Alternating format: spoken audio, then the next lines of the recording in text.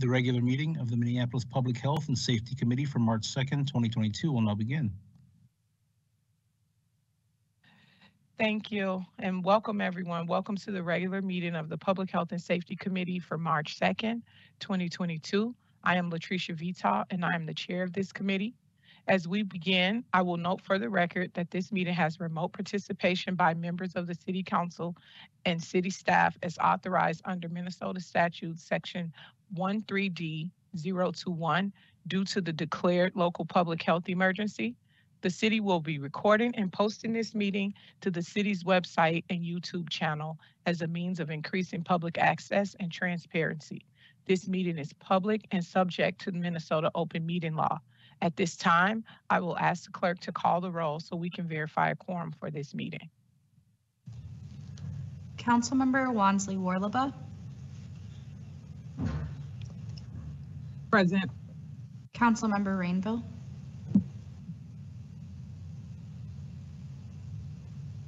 Present. Councilmember Ellison. Here. Councilmember Palmisano. Present. Vice Chair Payne. Present. And Chair Vita. Present. There are 6 members present. Let the record reflect that we have a quorum. With that, the agenda for today's meeting is before us. There are 3 items on today's consent agenda. Item 1 is accepting a Minnesota Department of Health grant for COVID-19 vaccine hesitancy in the workplace. Item 2 is accepting the National Forensic Science Improvement Grant for supplies for Police Department Crime Lab. And item 3 is referring to staff the subject matter of a signatory authority on Centers for Disease Control and Prevention Public Health Associate Program host agreements with the Minneapolis Health Department. Is there any discussion on these items?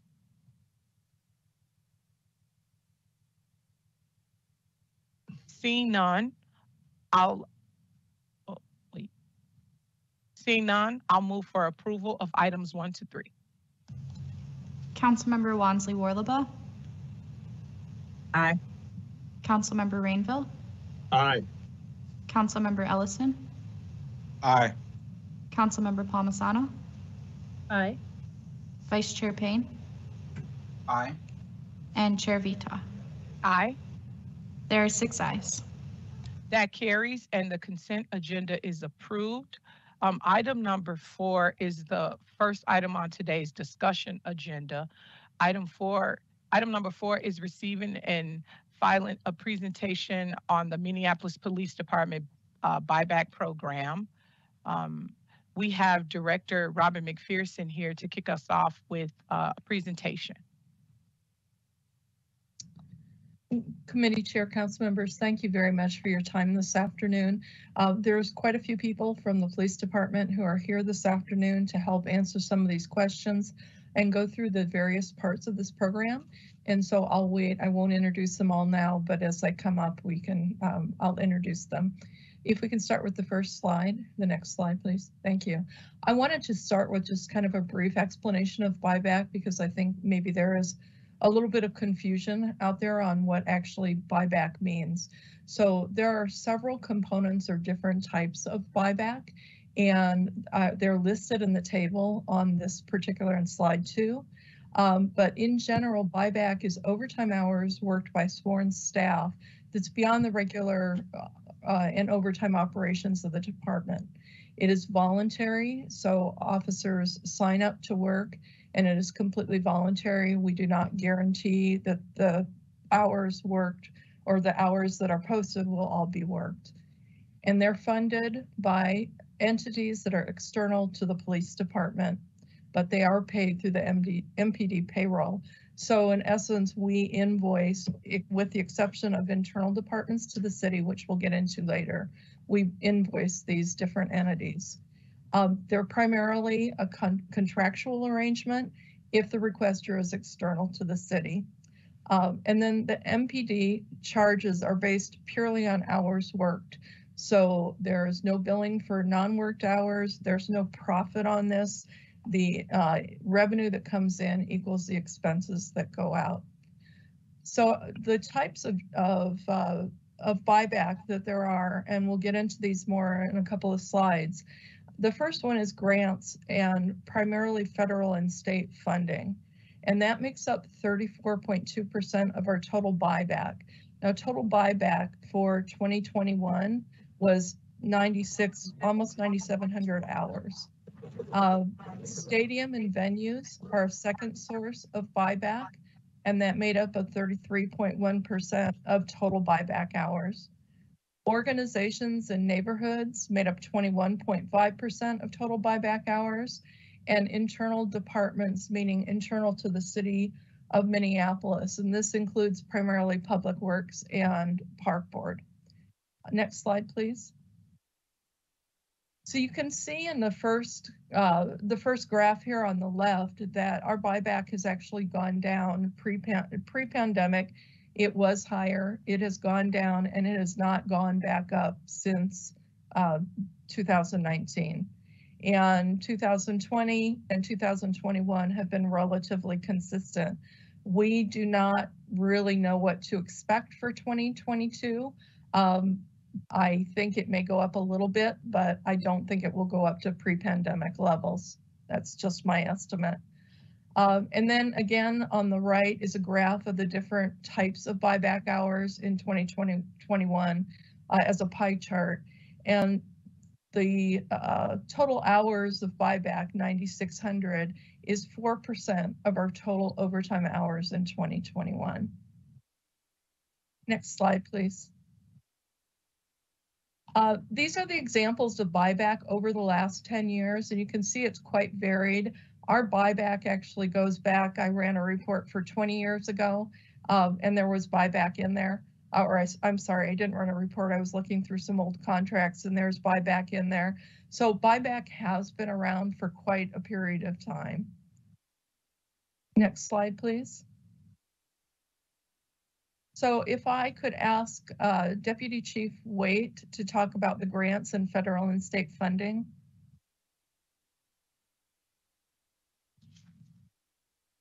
Good afternoon, everybody. Thank you so much for having us here today. So I am here to talk a bit about the buyback grants that we have that are reflected in the grant work done with our federal and state partners. So again, the primary source of this funding is through the federal and state government. It's interesting to note really that the work that is done as part of these grants, it's very complementary to the work that we're already doing. It's very specific and directed to detailed work that people are doing. It's not here's overtime and use it as you need. It is specific to the work that's being done. For example, when we look at, say, the work that one of our investigators does within the forensics division, it's the Minnesota Exploitation of Children, the task force work that he does. It's investigative work that is primarily done forensically through computers, and the work that he does with the state is state funded, it's on overtime, but it complements the work that he's already focused on his day-to-day, with his day-to-day work. The rate of the work that's being done, the cost is based on the overtime with some minimal restrictions to variable fringe, primarily severance and variable fringe rate. So another example of some of this type of grant work that's being conducted right now would be to reflect on the DWI court funding. That's a year-by-year grant that's paid and managed through Hennepin County. They're the ones that manage the grant and direct the work. It's a focus on restorative justice for a program. And what we do is we've got staff that'll go out and check on the clients that are associated with the DWI court work and check in with them, see if there's anything that they need. And they've actually developed some really nice relationships, and it's been a very fruitful program for everybody. So I think that's a real positive for everyone involved. Moving on then to the other city departments and park police. This is a source of funding that was built in through other departments and park budgets. An example of this would be the work that our staff does when it comes to snow emergencies.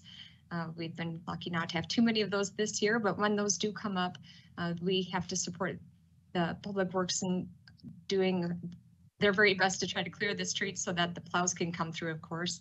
And so the first day of snow emergency, we have staff that'll go out into the field and write citations to assist with the clearing of the roads. They also have situations where we'll assist with construction and traffic and with events and security when it comes to supporting the parks and large events that they might host. The rate is a cost for overtime and is charged directly from one city department to the other. So I'll turn it back to you, Director. So next slide, please. Neighborhoods and organizations, we have DC Forest and Inspector Peterson, who is the inspector of the first precinct here, to discuss some of these items.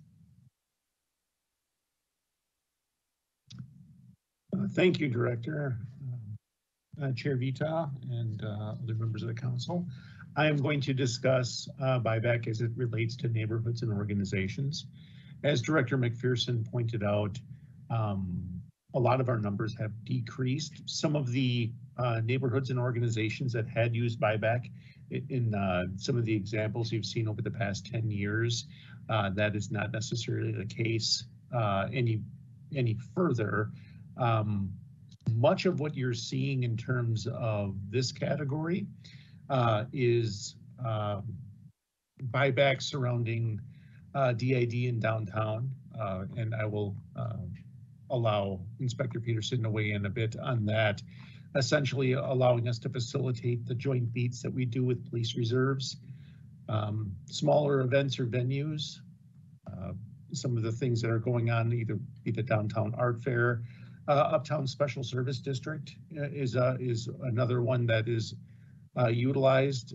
As we all know, the Uptown area is somewhat on par at times with our downtown entertainment district, and this affords that area to have a nighttime safety plan. Again, events such as theater events, golf tournaments, marathons that are being funded again by other organizations, so that we can utilize resources that are off duty to help provide the public safety function that is needed. JAG funds are discussed on this, and I don't necessarily know how they've been parsed out within our records, but the Justice Assistance Grants afford our inspectors the ability to provide overtime resources to areas and problems being brought forth by the community, and that also, which data shows, are having problems in the area, such as violent crime hotspots, and that affords our inspectors the ability to bring in additional resources and help address the concerns that the community is bringing forward. Inspector Peterson, if you would like to weigh in a bit on how buyback is utilized, particularly in the downtown, which is, I would say, an important utilizer of this form of buyback. Absolutely. Thank you, Chief. Good afternoon, everyone. Thank you for having me. As the commander of the first precinct, buyback is used in a wide variety of ways within the first precinct. If you went back to the list that Director McPherson had, particularly, it's been used over the past 10 years for putting officers in the Cedar Riverside area, the Downtown Improvement District, which I'll touch on in a little more detail here shortly, but working through things like Grandma's Marathon, K-9 services, coming in to help with event security for US Bank, Target Center, Target Field. I already touched on TCF Bank Stadium, the theater groups, Target Center, Timberwolves. Mainly for those, it's event security, external event security, and it is a force multiplier for us. So one of the main buybacks that's been in use for us downtown is associated with DID putting out buyback to have officers working in coordination with our police reserves, who are volunteers, on Nicollet Mall during our busy summer months when we have the joint beats going. The joint beats are a collaboration between MPD, Transit PD, and the Hennepin County Sheriff's Department. But the beats that are being put out with the police reserves, it's essentially helping to fund putting out 2 police officers and 4 reserves, typically 4 days a week. And it's able to help create a highly visible public safety presence along Nicollet Mall. 9th and Nicollet is one of our most challenging areas within the entire 1st Precinct right now. And last year, I just pulled a few stats. Having those reserves out there, they, with our officers working buyback hours, they did 1,263 citizen contacts, 123 business contacts. They worked a total of 48 days out there, 36 traffic enforcement contacts, and then they assisted all of these other efforts that we have out there with 12 medical events, but they're able to assist with behavior, health concerns that we have out there. They communicate directly with our Safety Communication Center, the DID Safety Communication Center that's housed out of the 1st Precinct. We do kick those off during the same kind of days of the week and hours that our joint beats are going. And we're going to try starting those earlier this year, but they're working closely with street outreach teams and DID ambassador program down here. So all of the buyback that I touched on here, we basically use them as a resource multiplier, and it's a huge benefit, especially with the staffing concerns that we have right now on the MPD. So it's a huge benefit for the MPD. That's all I have, Chief. Does anybody have any questions for me?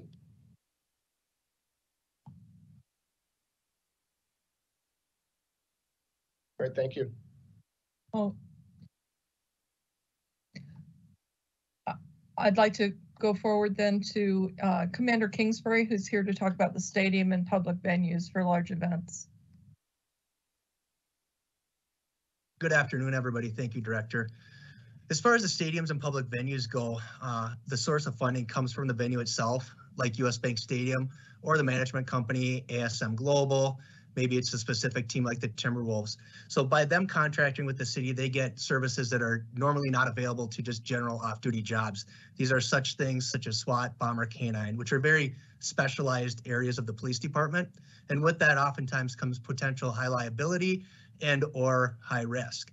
So because of that, we don't let them work general off-duty jobs. We like to have much more oversight with these high risk, high liability positions. We like to know who's working where, how often they're working, what they're doing, and specifically, you know, the hours that they're working, because that tends to be sometimes a problem with certain officers in the city. One important thing, like Inspector Peterson elaborated on, was the fact that it's a force multiplier downtown. Having these officers come in voluntarily and work these high liability, high risk positions is very important to not only the safety of the venue itself and those attending the venue, but downtown in general, and then the rest of the city. Because if something were to happen somewhere else in the city, we can pull those resources and they're there pretty quick, versus if something were to happen, we might be calling in a lot of officers from home, which would create a lag time in a response. So that's definitely beneficial. One important thing to note, especially for the stadiums, is the Safety Act. So that's an act of Congress which provides certification or designation for these large public venues that really just shows that they plan, prepare to detect and mitigate any terrorist type attacks. And one of the ways they do that is by staffing these specialty units to perform those services, such as Bomber, K-9, EOD detection. Last bullet point there, it's important to note that officers, sergeants, or lieutenants can work this. The cost to the venue or whoever has the contract with the city is based on their salary or their hour rate. And then fringe benefits, admin costs, and equipment costs are all figured into that and what we end up billing that venue or team, for example. And that's all I have. Next slide, please. So just in general, and I guess a summary of some of the points that we've discussed earlier, is that we think that there are some very specific benefits of buyback. One that's not on here is just oversight. By having buyback that's voluntary, we know where the officers are. We are able to pull those officers in cases of emergency. Again, these are voluntary hours, but they can be pulled in then to work if something is going on in another part of the city or other part of their precinct. For most, the work complements the operations of the department. Certain buyback allows the officer, inspectors and investigators to target crime trends or hotspots. This is used in all precincts and all year. So to kind of add a little bit what DC4 said about the JAG grants, this is money that comes in through a grant and that's put aside for officers to say, I need, X number of people for the next 4 weekends because we have increase in burglaries in precinct X. All the precincts come up with those plans. They get approval for those plans, then that money is available for buyback for those particular crime suppression areas or targeted areas. This just in general expands the pool of available hours. Buyback can allow for extra patrols or security for areas that might see limited policing, but desire the additional law enforcement services. It provides security for large-scale events that would not be available by other means, and it's an efficient way to provide additional staffing for other city projects in other departments. And that's the end of our presentation, but we would be happy to answer any questions that you might have. Thank you, Director McPherson, and everyone else who gave us this presentation. I think we have Councilmember Payne in the queue. Thank you, Madam Chair. Yeah, I have a number of questions, so I'll just start and we'll see what makes the most sense in terms of how I address all these questions. But my highest level question is, could you speak more to the difference between standard overtime, buyback overtime, and off-duty work?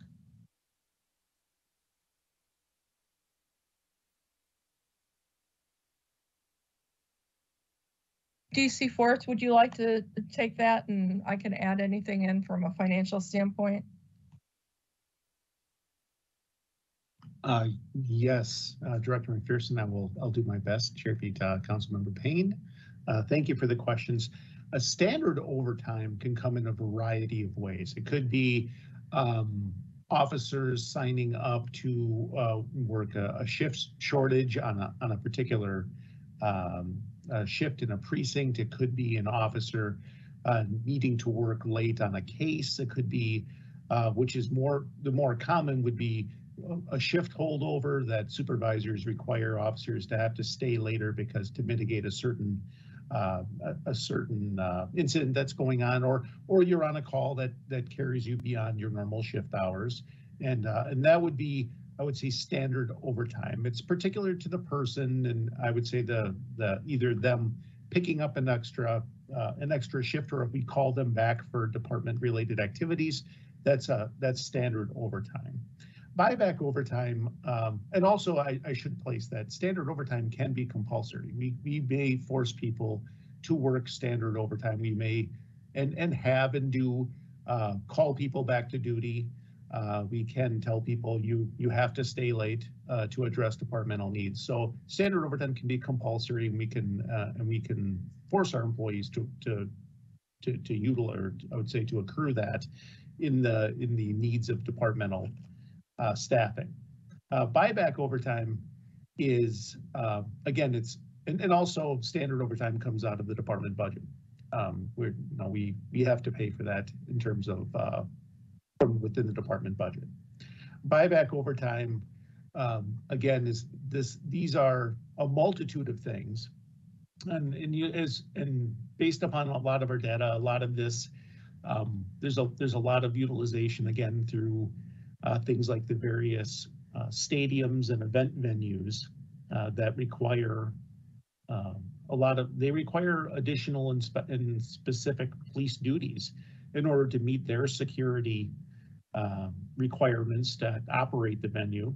But there's a benefit also to the department because these are also high volume events, and it's good to have additional public safety presence at these events as well. The benefit to the city is that the venues are paying for this, and they contract with the city, and then the city provides these services, but essentially it's not at the cost to the taxpayer. However, as the department, these are voluntary, so people are signing up to work this, whether it be through a first come, first served basis for some very generalized buyback to those that have specific skill sets that can. obviously, if there's a buyback that requires a bomb sweep, we need to have people that have bomb tech certification do that. But again, it's voluntary, and as pointed out by Commander Kingsbury, that this affords us to have these additional resources on hand.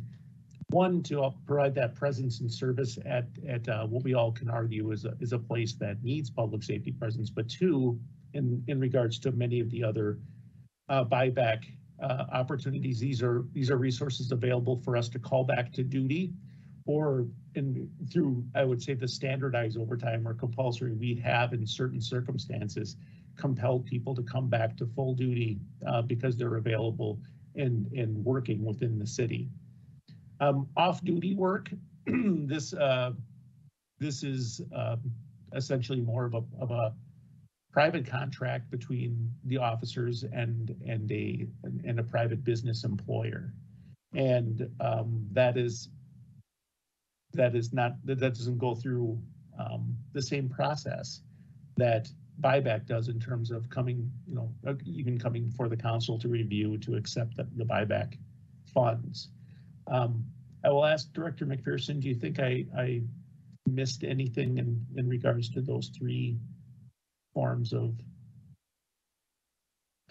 work? No, I think that one of the things maybe I would say with off-duty as well is that, we're charging a fixed price based on the officer rates, the weighted average rate in most cases, and in off-duty, again, that contract is really between a business, for example, and the officers themselves. So there's definitely a difference there.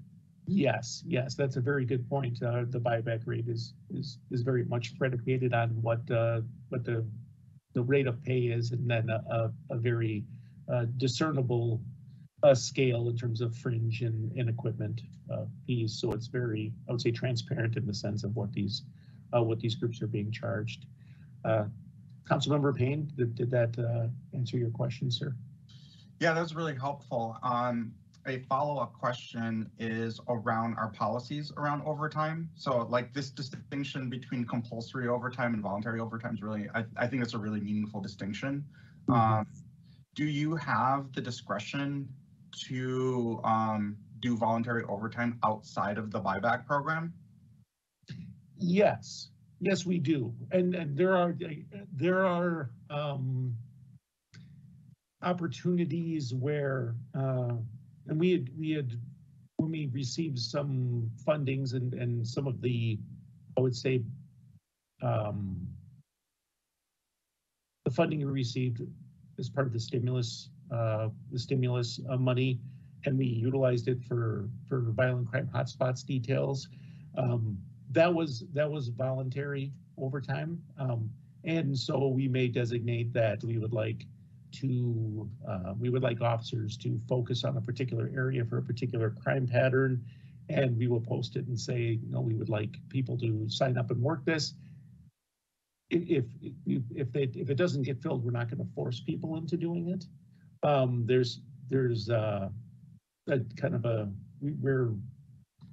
We'd like to keep overtime like that voluntary because it works for also from a wellness standpoint and a staffing standpoint.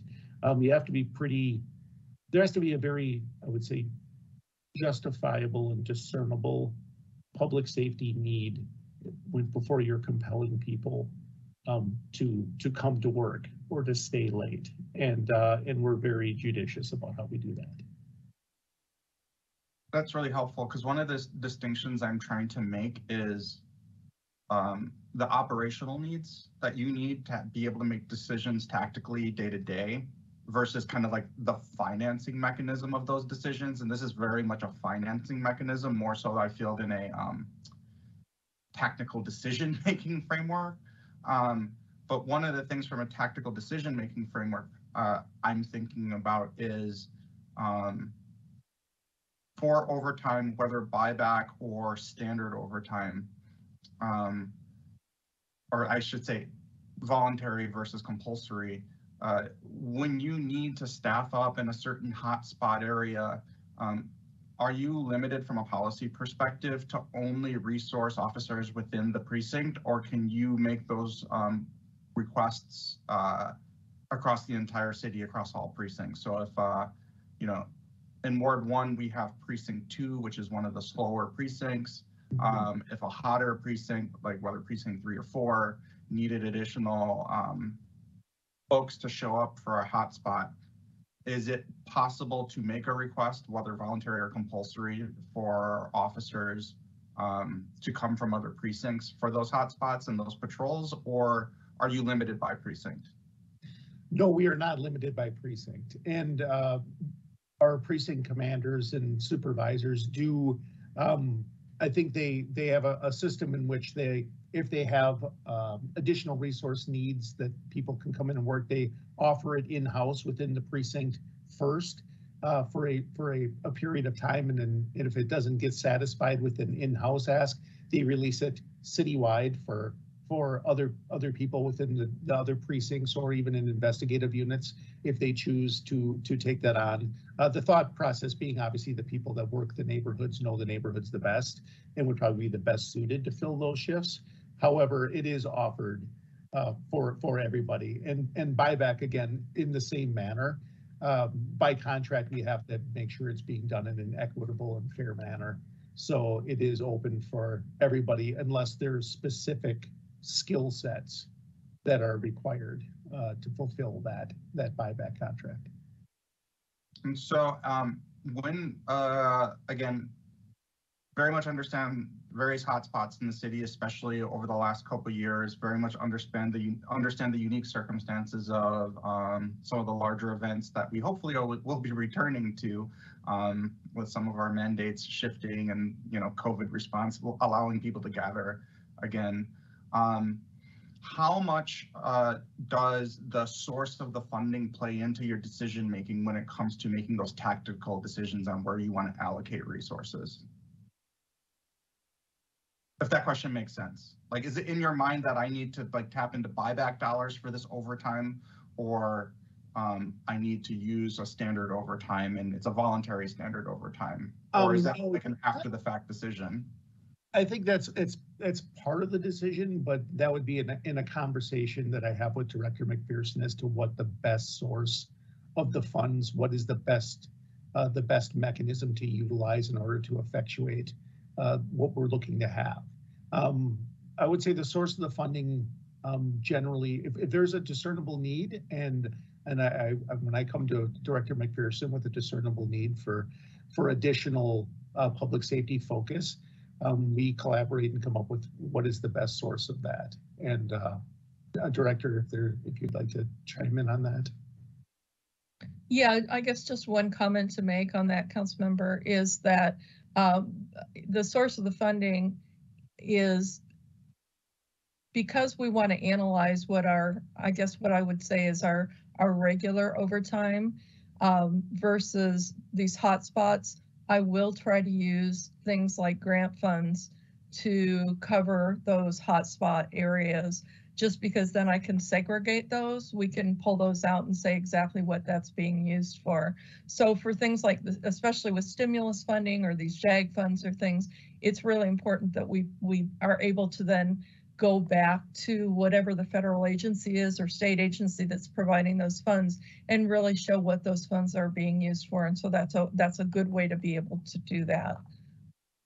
And would that analysis happen, you know, when you're making payroll as a kind of after the fact, or is that analysis done prior to making the request for overtime? When it's a special, and DC Force, jump in. I didn't mean to cut you off or anything, but when it's a special request like that, like if an officer comes to me, or I'm sorry, an inspector comes to DC Force and myself and says, you know, they want to have a unit or group that does 3 weekends in a row to address some particular problem, that's done up front. Yeah, that way, because in these regards, then a special overtime code will be set up for that particular task. It will have a designated approver and it'll have a start date and an end date in some regards. So as Director McPherson described, it's easily parsed out and when it comes to where did that money go and for what purpose. And then are there currently budget constraints for us using standard overtime, voluntary standard overtime to do some of those more strategic deployments right now? And we need this buyback dollars to make up a budget shortfall, or is the buyback dollars kind of a nice to have bonus on top of our current funding? So if you don't mind, I'd love to answer that question. So if you've looked at, and I see this every day, right? So, but if you look at our overtime dollars over the last 4 or 5 years, you'll notice that there's been a significant increase in overtime. A lot of that over the last couple of years is obviously because of events that have played out, as well as just our staffing numbers. But our overtime for 2021 is just under $12 million. It's never been that high before. And that's just our regular, this is what we need to be able to do the mission of the department.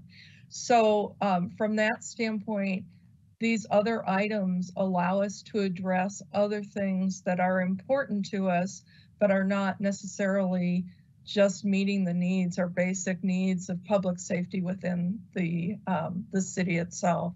So I think a lot of things, we would not be able to do some of the things that we do right now without those extra dollars currently. Now, if our staffing was back to numbers, better numbers and things, that may change in the future. But I can't recall a time since I've been here where we've had an abundance of overtime dollars to do the work that is not necessarily the emergency work or the priority of the 911 response, but these other items that really complement the work that we're doing on a daily basis. DC4s? No, I would have to agree with you, Director.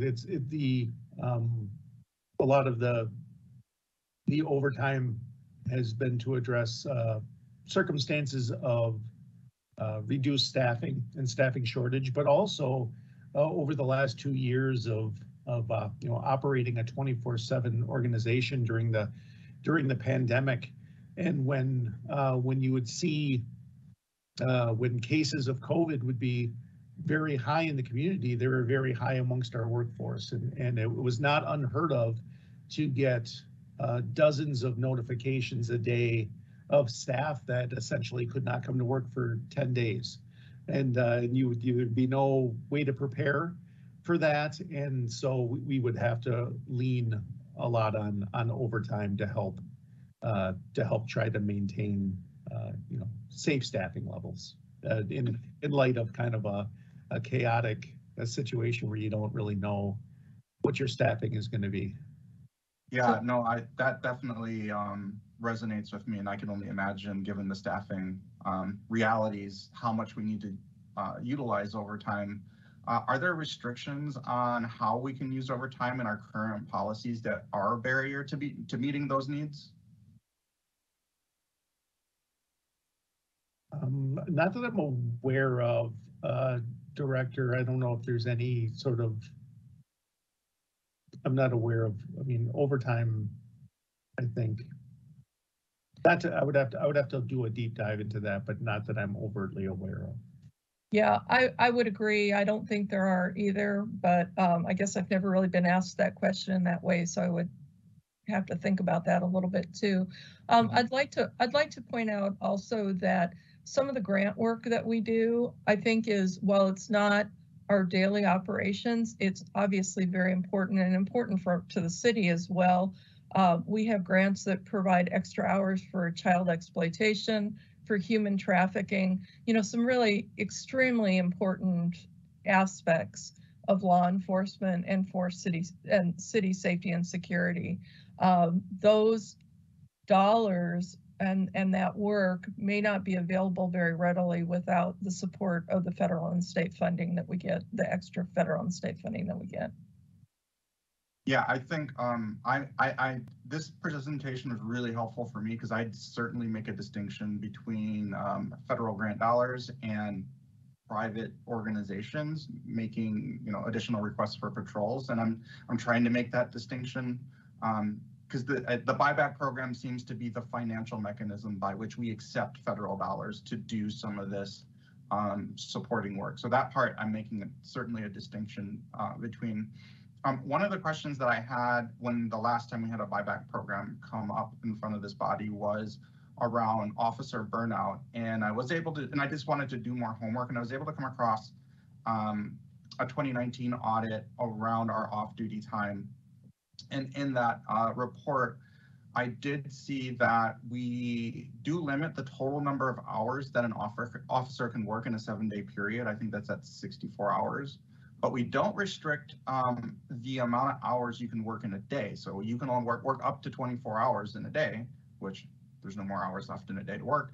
And there's no requirement around a rest period between those hours. And I'm just wondering, one of the takeaways from that audit was around our capacity to track off-duty hours and have oversight and compliance around some of those hours worked. And I'm wondering, are there any updates from the audits from 2019, the before times, before COVID, before the civil unrest, before the huge changes in our staffing levels, and there were some pretty specific recommendations within the audit around improving our technology around hours tracking, having stronger requirements around off-duty work requirements and the compliance to those requirements. I just want to make sure that, we're kind of in a different world from the time that audit happened. Were we able to implement any of those recommendations from the audit? And if so, can you share a status update on where that is? I'll be, Councilmember, I'll be happy to jump in a little bit, but I will probably need some assistance from the chiefs who are on the call. Right now, you're right, it was a different day and age a few years ago. In 2019 or 2020, we started a project. We have a proprietary software for scheduling called Workforce Director, and we started a project to convert that to another system. The reason being is that it was out of date. It's about a 20-year-old, again, proprietary software program. It was no longer upgraded or updated. It wasn't supported, and it was going to cost millions of dollars to actually update at that point. So that was one of the projects for 2020. Unfortunately, with the pandemic, that was one of the items that was cut or deferred, I should say, that was put back in the budget for 2022. So this is a long way of saying that we really don't have the system capacity right now or capability for off-duty work to track it. However, we are looking at software to purchase specifically for off-duty. We've had some vendors who have come in. We're in the process right now of writing an RFP, which I would assume would be out probably in, I'd say, 3 weeks, something around that time period. And so we are trying to address the ability of keeping track in a holistic manner of the number of hours that officers are working. We do not yet have that capability of doing that. But I guess a follow-up question is that if they are doing either standard overtime or buyback overtime, we are tracking those hours? That is correct. Okay. DC Force, any other, do you have anything else to add or? No, nothing substantial beyond what you said, Robin. I know the interim chief wanted people to know that she is working on this and it is in progress. We may have to have an update on that at a later time. But. Okay. I don't think I have any more questions. I'll leave the queue open for others if they want to jump in. Thank you, Vice Chair Payne. Councilmember Wonsley Warlowa. Thank you, Chair Vital. I just had a couple of questions regarding, and this is an ongoing conversation. I mean, we just had this last week around OBP of just crystallizing more transparency about the roles of all of our public safety workers, because often that can be misinterpreted by the public. And one aspect that's kind of showing up in this conversation is around when officers are showing up on an off-duty job and then also on the buyback side. So when officers are showing up on the off-duty job. You know, they're bringing their uniform, the gun, often a squad car paid for by Minneapolis, you know, taxpayers, and the public sees these officers in uniforms and will likely assume that they're on duty. But if they're a part of this buyback program, or if they're being contracted with, you know, privately with the business, can you share how the buyback program was created as a different process than the standard off-duty work? Because the public will likely not know the difference.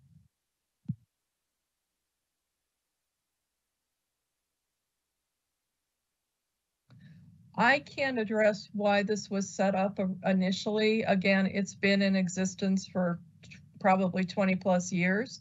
But I do believe that there is, I think, has been the feeling that if extra security is required for a venue or a neighborhood, that they should be absorbing the costs. That really, for those, especially for profit companies and things like that, that's not really the up to necessarily taxpayer dollars. I'm not sure I'm answering your question directly. Yeah, let me rephrase, because I mean, even in the buyback, even though it's private organizations that's, you know, contracting these services, these are, again, the taxpayer dollars, again, the perception of officers showing up either in uniform. Are they wearing different uniforms? Are they not bringing their uniforms when they're performing these buyback, you know, services? No, they're wearing their uniforms, and we are charging the venues or the organization for the cost of equipment. That's built into the charge. Okay. And I think some of this too is just also clarity of why aren't private contracts like these buyback, you know, contracts, why are those not coming through the council to have a public and transparent process? So buyback contracts do come through council. So I assume you're talking about off-duty. Yes, those, the private contracts off-duty, yes. Okay, DC Force, or DC Wade, can you address the off-duty? Sure. So thank you, Councilmember. So your question is how they are hired on then, or exactly what, because there's, the buyback varies greatly from the off-duty positions that people hold. And so could you ask more specifically that? I think creating, for me, because we've had the earlier part of the conversations around some of the lack of clarity of when officers are performing off-duty work, is there a process that guides that is different than the buyback? Because from the public, if you're off-duty and you're showing up in uniform, that's not known that you're off-duty. Through the buyback, thank you for providing that clarifying, you know, response that we're charging that. But let's say, again, if an officer is off-duty, engages in the level of misconduct, like, do we just say, oh, that was off-duty? Like, just trying to clarify, like, what is the strains of process that separates these two? Sure, I'll do my best. So if someone is, just to address the last thing you had mentioned, if someone is in a uniform and they're involved in an action that falls under question, that case will be handled by internal affairs. It doesn't matter what that officer is doing, whether they're working buyback, whether they're working their regular assignment, regardless, it's going to be handled through the internal affairs and OPCR process. As far as how, are you asking how they are hired then through buyback versus off-duty is kind of what I think you're getting at. And so again, buyback really, it varies, just as we had previously explained. So some of the buyback is really focused on people that have a specific skill set. Say, for example, someone that has a canine that is a bomb detector dog. And so they are working a very specific assignment that I couldn't work that assignment because I don't have that skill set. I haven't gone through that training, but an officer that is currently in the canine unit and has the bomb detector dog could do that work. So it's sometimes very dependent on skill set. Other times, as DC Forrest had explained and Inspector Peterson, it could be a situation where there's buyback available because there's maybe there's a need in the precinct, there's the JAG money available, there's enhanced patrol efforts in a specific geographic area where they're experiencing a spike in a criminal activity, where that additional buyback dollars would help support having another officer on patrol in that area to address that specific crime. So does that help a little bit with that piece of it? Yeah, I think, overall what I'm hearing here, I know this presentation today was to highlight, the buyback program, but I also know with some of the comments raised by Councilmember Payne that there's also, how are we comparing the process or around the buybacks to off-duty police work? And like I noted, again, from the public eyes, you just see an officer in uniform. You don't know that they're doing off-duty work or that they're being contracted through this external officer. So creating more transparency around that and creating more of, through that transparency, showing the distinctions between when officers are showing up in off-duty and when they're showing up performing, the specific functions of the buyback. And I think, if anything, it would be great if we could have a presentation on the off-duty contracts before, PHS, to just get a little bit more clarity about that. So I totally get that part. I would like to, have that presentation done in the future. I can segue to the next question that I had. I could please add one thing. If anybody out there sees someone dressed like this in a uniform, they're always available to help community. It doesn't matter if they're working buyback or they're working an off-duty job or they're out on patrol. If you see a uniform, you can certainly ask them for help and they'll be more than happy to assist. Thank you, Director McPherson. Oh, sorry, not McPherson. I'm sorry. So next question that was coming up for me is around the staffing concerns. We've heard, of course, you all shared that today. MPD is short-staffed. And last month, this committee also received the MPD staffing study. And, wanting to highlight, just based off of that report, that, under the current model of shift assignments, that report says that the MPD current staffing levels it's been identified as appropriate. So under this assumption, that patrol officers are expected to spend half of their time responding to calls for service, I'm still a little confused of how the buyback, programs actually adds additional capacity to our staff. It seems like you're drawing from the same pool of already constrained, tired staff, short staff. So I'm also very much interested in how does this impact, the widening racial inequities around how we're providing public safety services.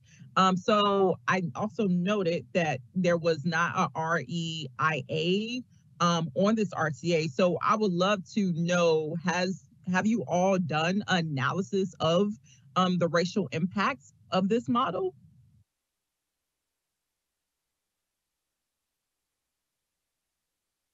So this is Robin, Councilmember. Thanks for the question. So I'm not, if I've missed something, let me know. The racial equity, there is actually one in the three that were RCAs that were put in for this particular council. I believe it was the one on one of the SMG ones. And the reason that was done is because it was not part of the budget. It was extra money. Our buyback is part of the budget. It was approved through the budget process. So that was included within the equity analysis that was done through the budget process. So, and even the SMG ones were all part of the 2022 budget as they've been in past years, but the dollar amounts are higher because now these venues are thinking that because of the end of the pandemic, hopefully that those numbers will increase. So that has been done. I think when I talk about the increase in the pool, and Inspector Peterson may have more to talk about this since he's out in the precincts themselves, but The increase is because these officers would not be compelled to work this overtime. This is voluntary overtime. And so, you know, we don't know what they do on their off hours. So the fact that they're willing to work additional hours on off hours in a voluntary basis does add to our pool of total number of overtime. Oh, you're mute. No, just clarity to overtime, just not to actual additioning staffing supports. Correct. Yeah. Correct. Yeah. Thank you. Oh, I wasn't sure. Was someone else also getting on? I saw on my screen shift. Nope. Okay, I will ask my next question. Can you describe the contracting vetting process that is used for organizations outside of the sporting events that you all identify, you know, that participate in this program? You know, how does it compare to the process that we use around RFPs?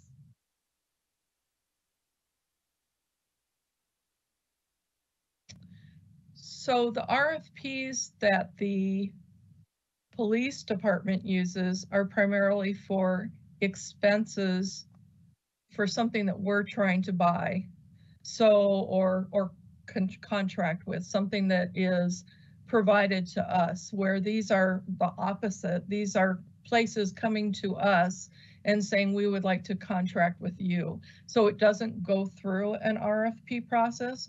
What it does do is, if there is a group that is interested in having the police department provide buyback or security services, safety services, they will normally, and this is typical, will go to an officer or the inspector of the precinct and ask for buyback. They will, I guess, show them what they're looking for, work with the inspector. The inspector then would approve it.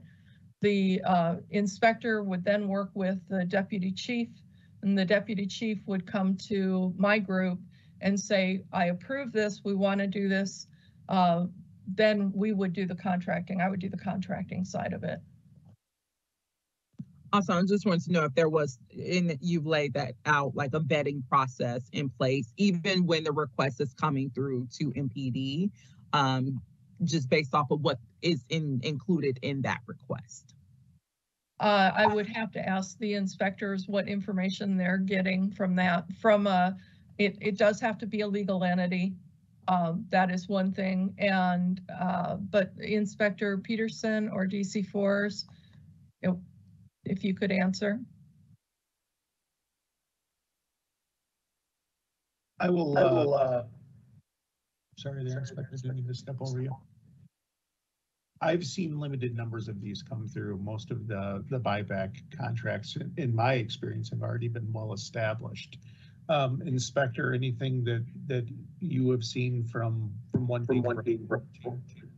No, I was going to add the same thing, Chief. If you look at the list that Director McPherson has provided, the vast majority of these buyback programs that are on here, they've been established for quite some time. I've been on the department for 26 years now, and I can remember buyback being in existence when I was a young officer. So it has been around for a while. And like I said, if I look through this list, virtually all of them on here have been in existence for quite some time. I personally, in my almost 2.5 years as an inspector, have not dealt with gaining approval for a new buyback program. Thank you.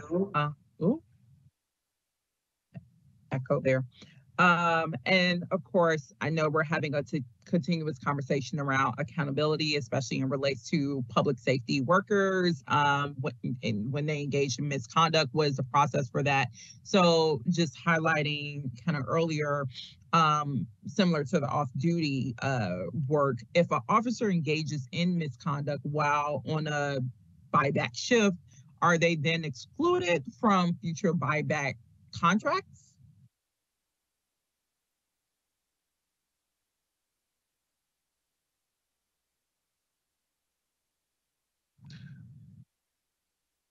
I would answer on that. I mean, I think that there has been experience and the inspectors have the capacity to exclude people from working discretionary overtime, depending upon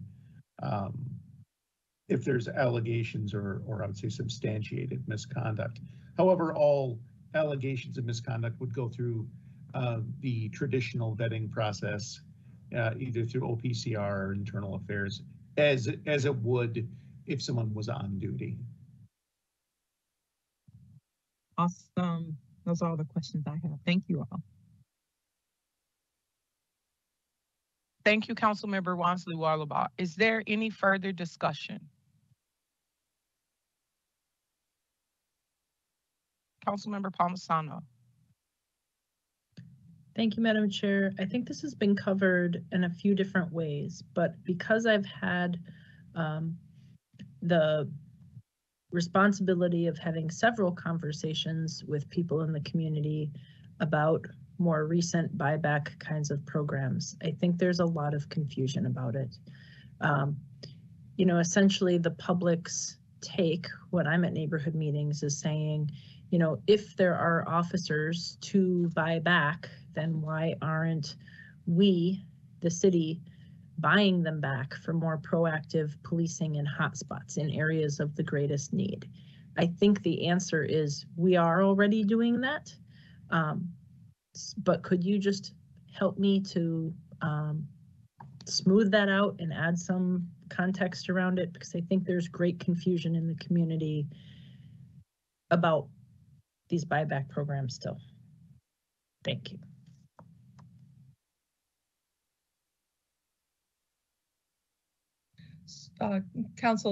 Committee Chair and council member, I'll be happy to start if one of the deputy chiefs or inspector would be interested in jumping in. Yes, there is overtime, including buyback, going to hotspots. So there is both. There are stimulus dollars that are going to hotspots as well. The primary funding within buyback for hotspots is through the JAG grants. And then we also have some neighborhood revitalization program funding that is also being used for buyback. Again, though, the inspectors clearly have the discretion to use regular overtime to use that for hotspots as well. This just provides us additional funding, additional monies to do that much more. Yeah, and I can jump in here as well. So one of the differences is that with off-duty and buyback, what we're trying to do is attract officers who are essentially off-duty rather than spending time at home with families and doing things of their own personal interest, to get them to come into the city to put on the uniform. And anytime that they are in this uniform, they are held to all of the standards of our policies and procedures. It doesn't matter whether they're off-duty, working buyback, regular overtime, or on duty. Anytime they're putting this uniform on, they are held to those standards. And then if there is disciplinary issues, like DC4 said, those work through internal affairs, OPCR, and other avenues. But any way I look at it, if I can get an officer into the city to be working off duty, if I can get them into the city to be working buyback, if I can get them into the city to work just the standard overtime shifts that we put out there, it's a benefit for me as a precinct inspector because of our current staffing levels. In my opinion, that staffing study, needs to be challenged because I feel that we're drastically understaffed. As a precinct inspector, I am being drugged to meeting to meeting to meeting. People are concerned about response times, concerned about not seeing cops. I personally downtown, I've lost community response team members. There's 3 precincts within the city that don't have CERT teams. I lost my day beat. I used to have 16 officers and a sergeant on a day beat that provided a foot beat presence in the core of downtown. They're gone. So I'm putting out overtime and starting it earlier and earlier every year because of the staffing shortages to provide a presence on Nicollet Mall, on Hennepin, and other areas of downtown. And some of that is on just straight overtime. We're putting out overtime to try to get replacement officers for those that are missing. Other, other events, whether it's, football games, baseball games, Winter Classic, whatever have you, that stuff is attracting officers to come in on buyback. And then there's plenty of venues in downtown where officers are coming in, whether it's working directly at Target, Walgreens, different bars and beats and stuff in the downtown there where officers are working off duty. Anytime those officers are in here, we do have the ability, if a major incident pops off, to put them on duty and utilize those resources and personnel as we need to deal with any number of incidents that arise. So I hope that information is along the lines of what you're looking for. Thank you. You're welcome. Thank you. Thank you, Councilmember Palmisano. Is there any discussion, any further discussion? Councilmember Rainville. Thank you, Chair Vita. I just want to echo for the public record that I did too read the staffing report. And what that report told me is not only are we short patrol officers, we're short investigators, probably 100. We do not have a traffic unit. We do not have beat cops. We do not have any community policing efforts, no more bike cops for kids. So depending on how you read that report, you have a difference of opinion. My opinion is that we are in a crisis with our staffing. Thank you. Thank you, Councilmember Rainville. Councilmember Ellison.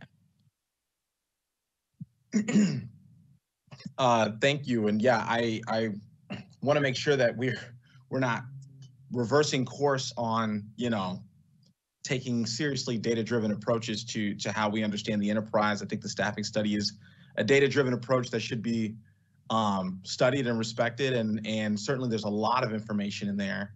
I think yeah, you could cherry pick the information if you wanted to, but I think it's a full report, really complex and nuanced. I think people should dive into. I just wanted to say that I think that the Councilmember Payne raised a question back when we were discussing this issue some cycles ago around, and this isn't necessarily for the police department staff, but around whether or not we offer a similar service like this in other realms of the city, or is this incongruent with how we treat other departments? And I think it's a good question, and I think it's good to know how the program works. And it's good to have our professional staff on here to come and explain to us how the program works. But I still think that larger question, that question of zooming out and asking, in what similar ways does our institution function like this elsewhere, is still a really good question. I don't have, answers to that. And I wasn't expecting this presentation to answer that, but I just wanted to lift that up as a really compelling sort of good governance discussion, topic that Councilmember Payne brought up. Do we allow the rest of the institution to function in this way, or is this just a program that is so critically unique to the police department? I think it's a good question, and I would love for us to, have an answer to that question at some point. Obviously, that starts with gaining an understanding of the buyback program itself. So just wanted to note that for the record. Thank you. Thank you, Councilmember Ellison. Councilmember Payne. Yeah, I would just like to lift up what Inspector Peterson was raising around. There's just a need in the city, and we want to make sure as policymakers that you have the resources necessary to meet that need. And that's just a broad statement. And I think that we should certainly use the staffing study and that data-driven approach to make sure that we're validating that need from a data-driven perspective. But I think that that perspective on the ground is really important. And I just want to lift up what Vice President Palmisano had to say of, I believe it's our job as policymakers and as the folks who need to approve the budget, that you have the resources you need to deliver the safety that we want for our community. And I'm making that as a distinction from this buyback program. I heard today that we don't have restrictions on overtime. And so if we need to get some more folks on the ground, I think we should be using city dollars to do that. And I think that we should be having an honest conversation with our constituents about where their tax dollars are going and what services they're delivering. And that if our constituents want more uniformed officers, we should be staffing accordingly with our tax dollars and taxing accordingly. So I think today I won't be supporting the buyback contracts, but I do support making sure that we are giving the resources necessary to deliver the services that we need across every department.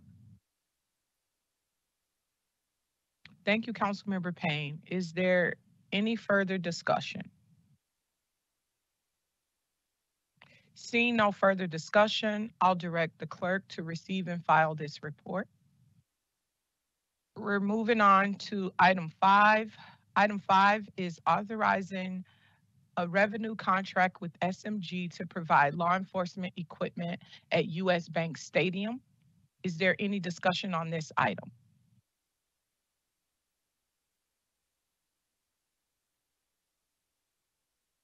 With that, I'll move for approval of item number 5. Oh, sorry, Councilmember Wansley Warlaba. Thank you. My apologies. I was going through windows trying to get to the chat. Thank you so much, Chair Vital. I just had a couple of questions about 5.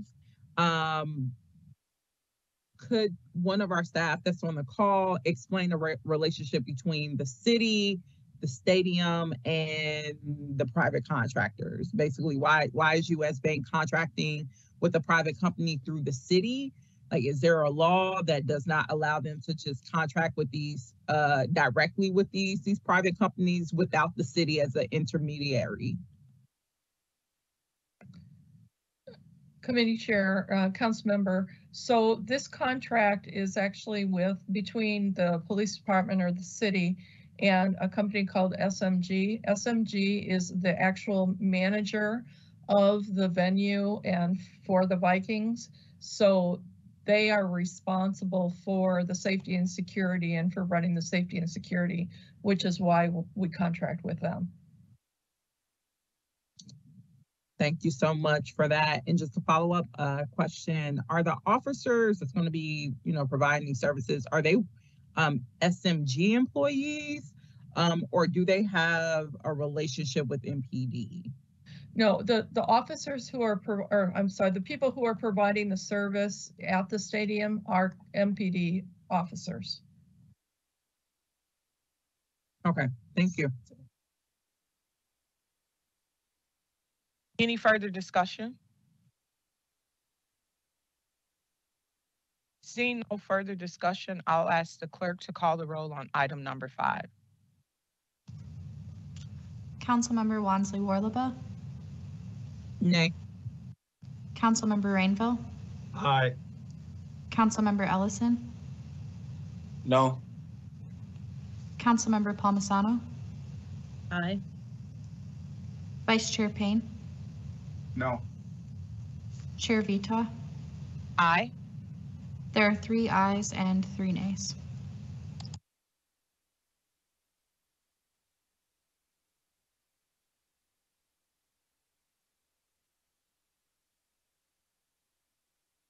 Can you hear me?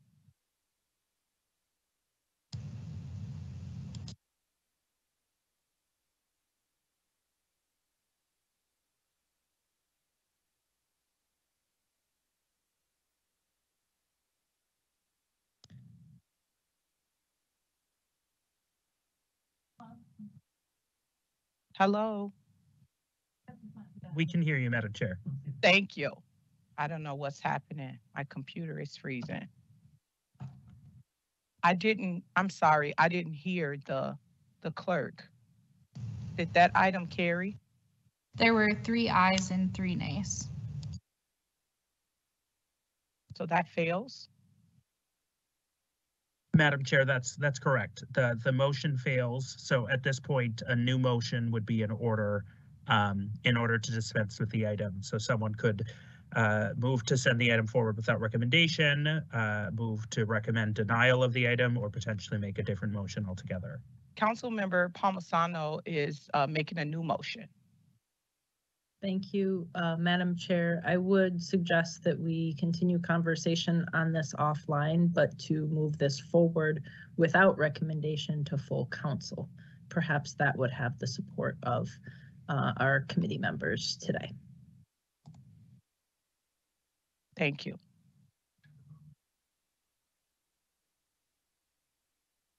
So we have a motion.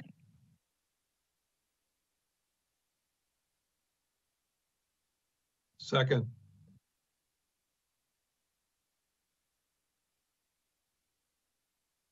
So will the clerk call the roll on the new motion?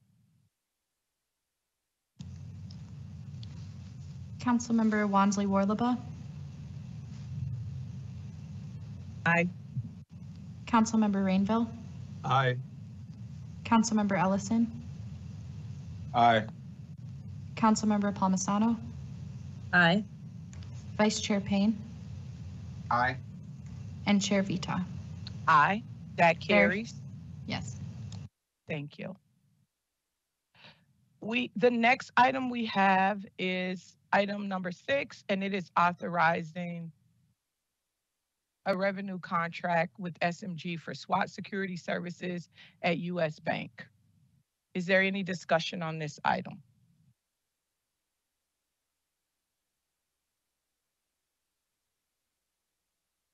Or I'm getting a different idea of potentially just forwarding 5, 6, and 7 without recommendation. I second that. Will the clerk please call the roll on forwarding 5, 6, 7, and 8 without recommendation?